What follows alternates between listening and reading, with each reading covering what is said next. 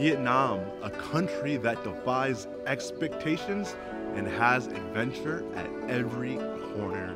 You are on your way to unlocking some of the best adventures in Vietnam with this 2-week itinerary travel guide. We'll be starting in the north of Hanoi and making our way all the way down to Ho Chi Minh City.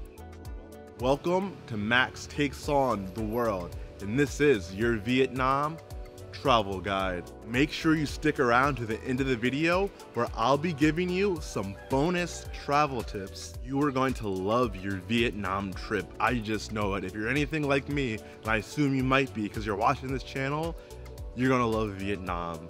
And we're starting our journey in Hanoi, the capital of Vietnam. This vibrant and historic city known for its rich culture, ancient architecture, and bustling street life. Situated in the northern part of the country, Hanoi boasts a fascinating blend of traditional and modern influences. Visitors can explore its centuries-old quarter with narrow streets where you'll find traditional shops, street vendors, and a variety of local cuisine. The city also features iconic landmarks such as the Temple of Literature. Hanoi offers a captivating glimpse into Vietnam's past and present, making it a must-visit destination for travelers seeking a unique cultural experience. One of the most unique attractions I visited in Hanoi was the Hollow Prison, known ironically as the Hanoi Hilton. It was originally built by the French to imprison Vietnamese political dissidents, but it gained a lot of international attention during the Vietnam War, where it became a detention center for American prisoners of war, and the most notable inmate was Senator John McCain.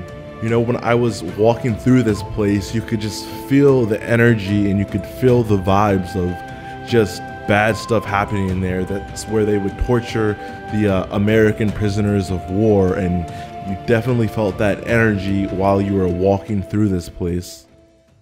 Halong Bay is one of the most famous areas in Vietnam, which you've probably seen in a lot of movies, and this could be quickly accessed from Hanoi in about a 3 to 4 hour drive. You can find tours to take you there, and this can be completed in a day trip, which is what I did. I had met other people that did a night cruise on Halong Bay and they really enjoyed it, but me being a solo traveler, I felt like the day trip was sufficient enough.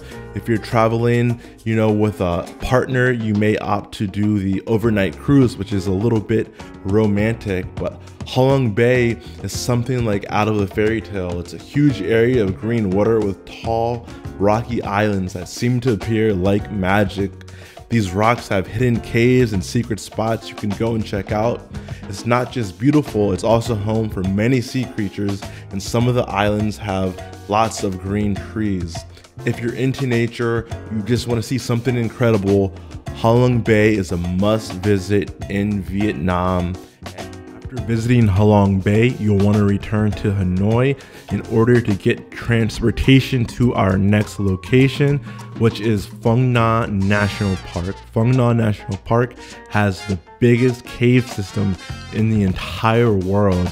In order to see this, you have to sign up at least a year in advance, but don't worry, Phong Nha National Park has a series of other caves which you can easily see in one day, which is why for this location, you only need a day here, not unless you want to take a rest day and relax the next day. Also has some hiking you can do. Caves at Phong Nha are absolutely breathtaking. They were insane, the most jaw-dropping cave systems I've seen in my entire life. Phong Nha has over 300 caves, and they're actually still discovering new caves as we speak. Da Nang literally shocked me. This place is a hidden gem, and I can see it blowing up with tourism in the years to come. When I visited, the tourism was a little bit slow, but the main strip in Da Nang reminded me of Miami with the white sand and world-class beaches. Just down the street from Da Nang, a 40-minute scooter drive, you have Hoi An. Walking through the streets of Hoi An, you feel like you took a step back in time. It's famous for its old buildings, canals, and colorful lanterns. When you walk around, you'll see ancient temples, pretty houses, and lively markets that make you feel like you're in the past. Make sure to check out their night market.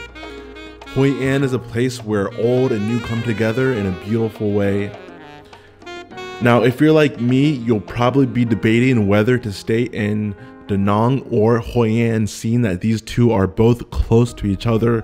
And the best advice I can give you is, if you're looking to relax and just chill out, Da Nang is a perfect place to do so, and you could take a day trip to Hoi An. But if you want a little bit more going on, you want people around you, some movement, stay in Hoi An and you could take a day trip to Da Nang.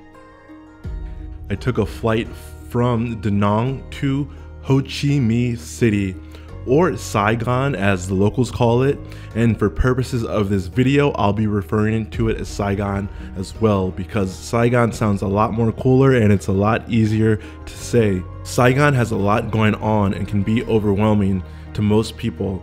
It is a full-on city and it gets very hot. However, it's still worth checking out. This large metropolis, you'll find a captivating mix of modern skyscrapers, historical landmarks like Notre Dame Cathedral, Basilica of Saigon, and the War Remnants Museum, and a dynamic street life that reflects the city's energetic spirit.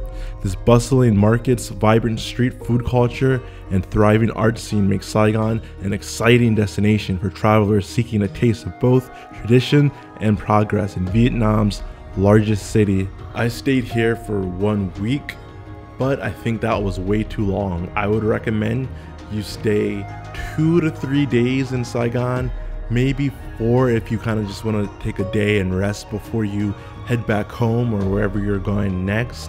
And again, I want to just make sure you know it's a big city. There's a lot going on.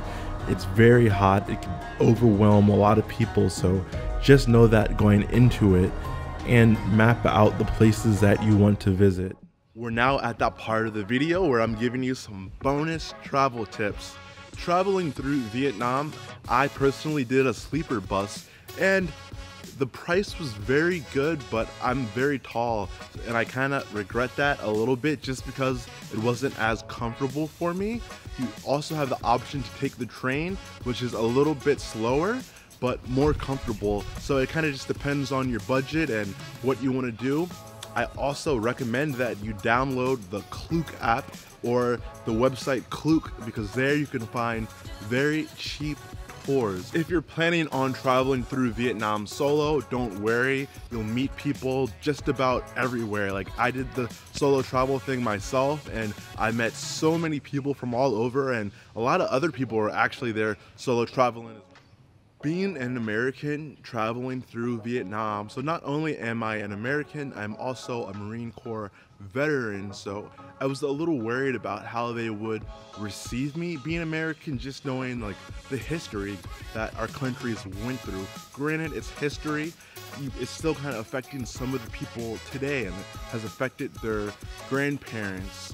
But overall, I would say most of the people in Vietnam are warm and friendly. Like, I've never felt anything that kind of felt like resentment, although there were occasions where there were certain people I kind of thought were rude to me. I don't know if it's because I was American or if they were just rude people, but I didn't feel like any hostility just like up front, like, oh, you're American, blah blah blah. So I will say that, and I will say it was like a little sad to kind of visit these Vietnam war museums and hear their side of the story of the war and everything. But Vietnam is a great country, and I'm so glad to say, like, the past is the past. Hit that like button, it really helps me out, and consider subscribing as I am taking on the world. Until next time, fight on.